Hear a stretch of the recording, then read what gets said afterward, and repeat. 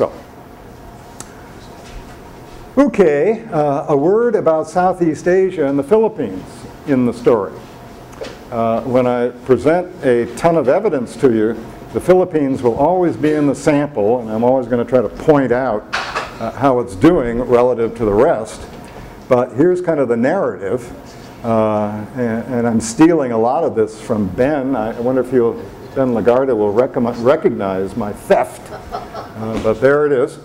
Iloilo was the heart of the textile. We're talking, of course, about cottage industry, very labor intensive, but so what? It's industry. It's a major force, major enough such that Manila was, that local cloth was almost a tenth of Manila's exports. So it was not insignificant. They weren't producing the cloth just for local industry. In fact, they controlled the local industry, the local market, and also exported. Most of those exports stayed in Asia, but nonetheless, they're exports. And look what happens just, what, 3 decades later. They are no longer exporting. They are importing, and 60% of their imports are textiles. Immense change, therefore, in comparative advantage and relative competitiveness in the Philippine economy over those 3 decades. And by the 1880s, forget it, they're wiped out, or as Ben says, in a sad state. Spanish authorities did not use any devices to try to protect this big industry from foreign damage. No tariffs, no restrictions on the imports of the stuff, or at least not much, and the tariffs are quite low. So there was no kind of protective response. The Filipinos, of course, had no autonomy to do so. So it was up to the Spanish authorities to decide. So the bottom line is that, as the Philippine example illustrates and Indonesian data confirms, is that it looks like Southeast Asia underwent the most pronounced deindustrialization over this first global century, compared to Latin America and compared to East Asia and other parts of the world. And it is correlated with Southeast Asia, including the Philippines, having the biggest terms of trade boom. They all undergo a terms of trade boom. All get this favorable terms of trade shock. The prices of their exports go up, the prices of the imports go down. They're importing manufacturers, and they're exporting copra and pineapples and so on and so forth. It's a primary product price boom. And the whole region gets this favorable price shock. Well, it's favorable for the exporters, and not favorable for the import competing industries, which are getting wiped out by deindustrialization. Okay, so what are the causes? You don't have to think very deeply to come up with the causes of the deindustrialization. You just have to figure out which of these matter most. Here's one possibility. The world is integrating. There's liberal moves afoot, so that tariff barriers and non-tariff barriers, mercantilism, all those things are disappearing, making it inviting more trade.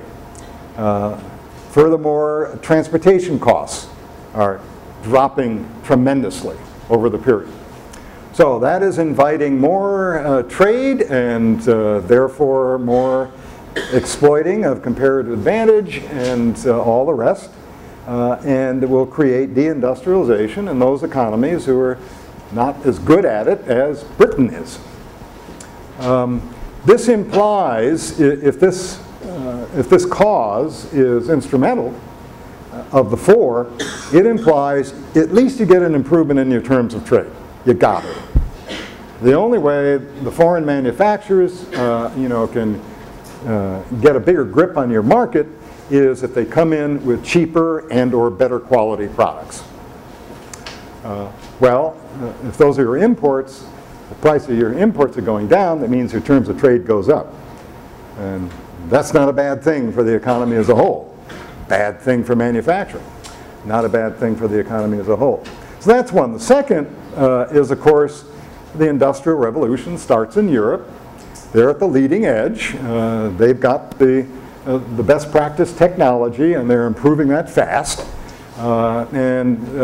So they are, supply costs, therefore, are dropping like very rapidly in Western Europe as they keep doing things better and better with more skills, more machines, and all the rest. And in order to get rid of this glut of textiles and metal goods that they're producing, they have to dump it on world markets. They can't dump it at home, it's too much of it. They have to dump it on world markets. And they can't dump it on world markets unless they lower the price. So some part of those productivity improvements that are taking place associated with the first industrial revolution in Britain, they have no choice. They have to share it, some of it, with the rest of the world. Well, maybe half of those gains they have to share with the rest of the world by offering the rest of the world lower prices. So there's another reason why that second cause also implies an improvement of the terms of trade for the Philippines and everybody else in what we now call the third world. Here's a third possibility. There could be a deterioration in competitiveness of manufacturing and industry in home markets in the third world. That's a possibility, but it implies, it doesn't imply an improvement in your terms of trade. None at all, actually, because most of these countries that are, except perhaps for India, that are producing manufacturers, a very small share of manufacturing production in the world economy. And it's out there in the world economy where prices are determined, not in the local market. So you get no kick to your terms of trade out of that. And finally, you could, of course, find that you're more and more productive in producing copra, and so you do more and more of it as you're relatively more efficient at it. You get no terms of trade improvement from that either. Indeed, you probably get a deterioration if you're a main producer of copra. This is kind of neat because you have these four competing explanations of the deindustrialization. The two above make an additional prediction: your terms of trade should go up. The two below make the opposite prediction: no, you won't get any improvement in your terms of trade. Well, that will invite a test or a partial test of which of these are most important. And you saw this before, but here's one of the regions, Latin America, but all the others obey the same laws of motion, and that is big boom in the terms of trade, up by a factor of 3 over 7-9 decades. Biggest price boom ever. Biggest terms of trade boom ever. Don't read your newspapers and think the recent commodity price boom is original, novel, or even big, because that's bigger. And no doubt it went on longer. Lots of instability in there, which has implications, but nonetheless, this big surge in the terms of trade. So that favors the two causes you had at the top of the list of 4, right? The Industrial Revolution starts in the West. Cause number 1, cause number 2, globalization. Okay? The very steep rise, so the big shock, and hard to see that, no doubt, but that gives you a few regions and parts of the world to compare this one. That's Mexico. That's Mexico going from the 1820s up to the late 1850s. There is an increase in the terms of trade, but it's not much. Certainly not much compared to these other countries. So first off, wow, hey, there's something distinctive about Mexico. It undergoes one of the most modest improvements in the terms of trade. Therefore, I guess, the impact of what we call Dutch disease on the exporting economy would be less, and the deindustrialization forces would be less. So maybe this is part of the explanation for the exceptional experience of Mexico, which does go in deindustrialization like everybody else, but not as much. Now, that may be it. What explains that? Well, Mexico specializes in silver. And the relative price of silver doesn't boom much over this period compared to other primary products. So it's just what they specialize in that yields that result. Endowments matter in terms of the story. So, okay.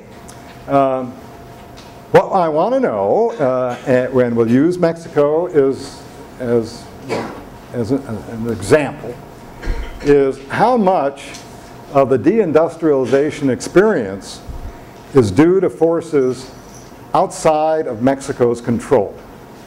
That is, world market conditions, globalization, price shocks in the world economy over which they have no control. And how much of it is their own doing? That is, domestic supply side conditions at home.